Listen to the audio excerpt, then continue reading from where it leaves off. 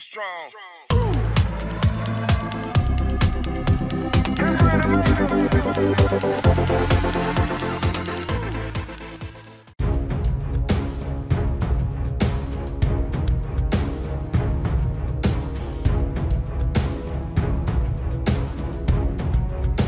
The Philippines Department of National Defense, DND, was reported to have awarded a tender for the construction and delivery of 2 new landing platform docks, LPD, for the Philippine Navy, PN, to Indonesian state-owned shipbuilder PAL, Persero.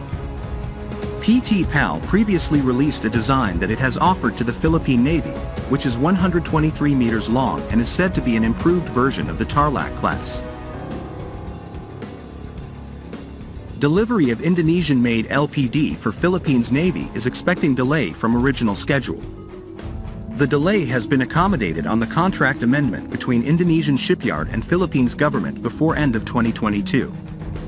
Although no penalty imposes, why the delay happens? Delayed due to CDR, because the Philippine Navy requested a few adjustments to the deck and the ceiling is too low and the landing deck needs to be strengthened to accommodate medium-lift helicopter. The latest info point, PAL Indonesia is trying its best to speed up the manufacture and delivery of 2 landing platform docks ordered by the Philippines. The Tarlac class are landing platform docks of the Philippine Navy meant for amphibious operations and transport duties in support of the armed forces of the Philippines. The class was initially called the Strategic Sealift Vessel before being formally named. The ships will also double as a support platform for humanitarian and disaster relief (HADR) and search and rescue (SAR) operations.